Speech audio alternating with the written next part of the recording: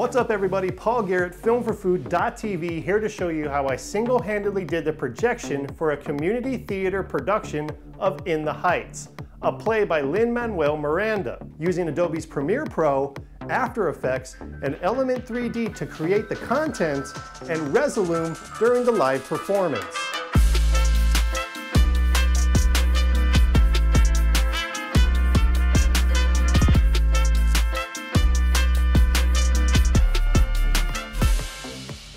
The first step, as in any multimedia project, is pre-production. I picked up the In the Heights libretto and read it front to back 3 times. Once, to enjoy it, twice, to see how projection would fit into it creatively, and a 3rd time, to see it in a technical light. Then, I listened to the music to really get a feel for the audio side of the production.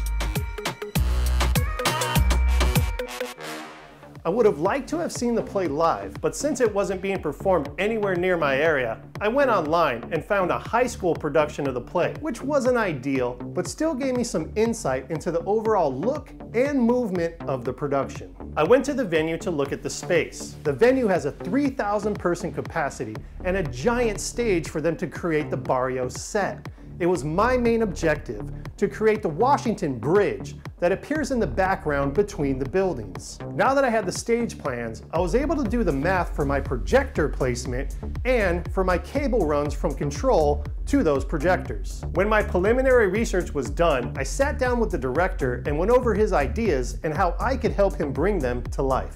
Projection mapping in a live play setting is magical, and a real cool new way to bring a stage design to life. But you gotta be careful not to turn your play into a movie. My main objective was to not steal the show, but to be a complementary element to the overall production. With a list of ideas in hand, it's time to animate. The first thing I needed to do was get a 3D model of the Washington Bridge, and then make sure its size and angle was in tune with the overall stage design.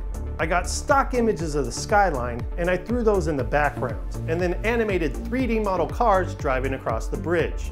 I used 15 different cars in a whole bunch of different colors so that you couldn't tell it was the same cars driving across the bridge over and over. In the Heights takes place during the day, the night, and during golden hour. So I had to make 3 different versions of the Washington Bridge background, one for each coinciding part of the day. The final touch was to add moving clouds in the background, and voila, the Washington Bridge background was complete. I put together some samples for the rest of the animations and then finished up around the same time that the set construction was ready for me to bring in my screens and projectors. We built a frame for a 200-inch screen using 45 feet of triangle truss, and then placed it 12 feet from the back of the stage to allow my short throw projector enough room to create an image that size. We assembled our hardware and then climbed up onto the truss above the stage to hang the 2 projectors that were going to be mapped onto the buildings specifically for the club scene. My computer is a Windows-based with a Rampage V Extreme motherboard, 64 gigs of DDR4 RAM, an Intel i7 6-core chip, a GTX 970 graphics card, and a 1 terabyte solid-state hard drive. For my work monitor, I used the DisplayPort and plugged that into a 4K monitor for the Resolume interface. I used my HDMI port and converted that to SDI. Then ran a 300-foot 3G SDI cord from my workstation to the backstage and converted that back into HDMI. Plugged that into an Optima 1080 short throw projector, which threw 3000 lumens onto the 200-inch screen at the back of the stage. For the DVI ports on the back of my computer, I converted those to VGA, and then from VGA into Cat6, and ran 2 400-foot Cat6 cables to the projectors that were placed in the truss above the stage.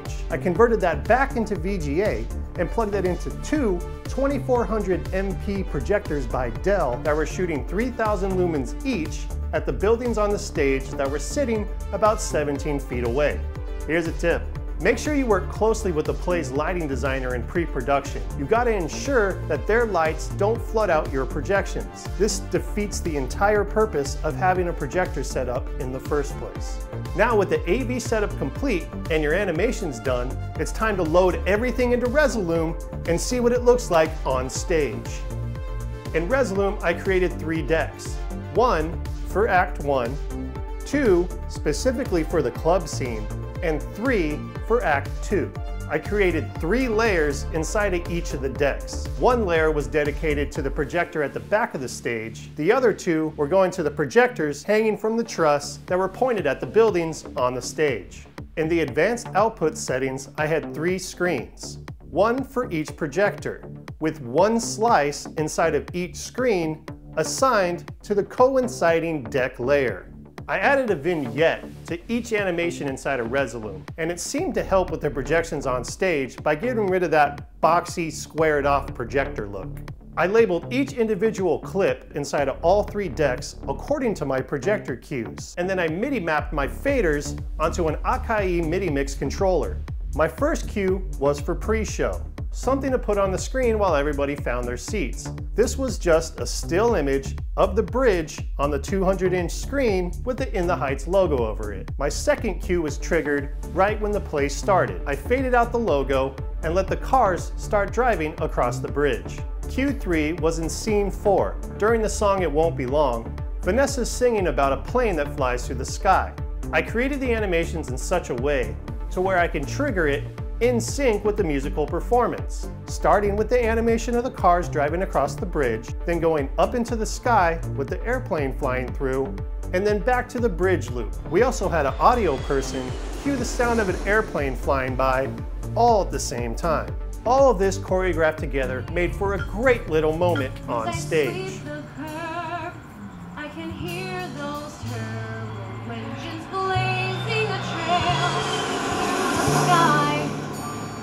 I look up and think about the years gone by. Cue 4. In the Heights also has scenes that take place indoors. So for those scenes, the lighting design would only light a few things on stage and my screen would go black. Cue 5 was at the beginning of scene 7. Now we're outdoors again. We bring back the bridge, this time with moving clouds in it.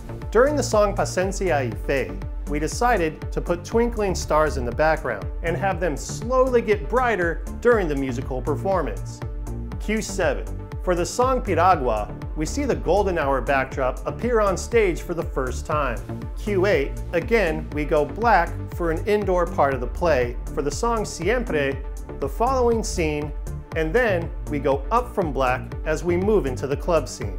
For this scene, we use all 3 projectors so that we could transform the barrio into a club. This scene has its own deck inside of Resolume with 32 different visuals. I practiced this part over and over at home before we went live so that I could learn the musical cues and put the proper visuals in the right part of the song that coincided with both the actors and the musical performances.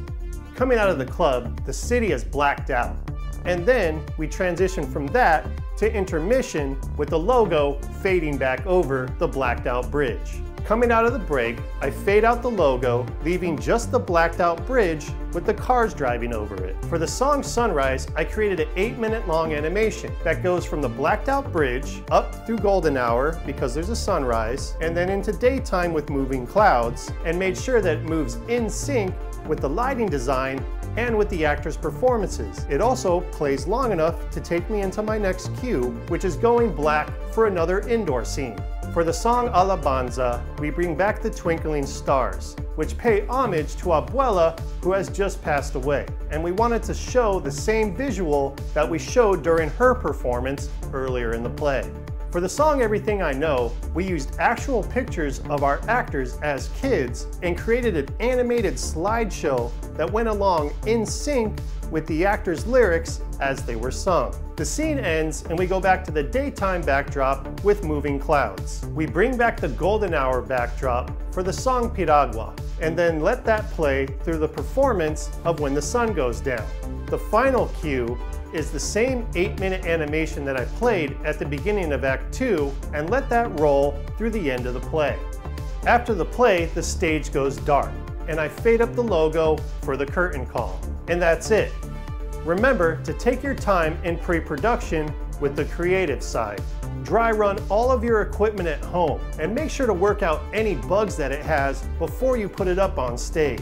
Make sure you're up and running for at least 3 rehearsals so you can time out your cues and work out any technical or animation issues you have before opening night.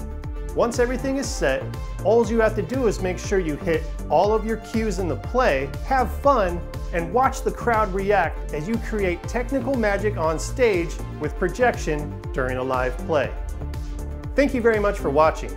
I'm Paul Giret, and if you have any questions or if you'd like to hire me for your next video production, you can find my contact information on my website, filmforfood.tv.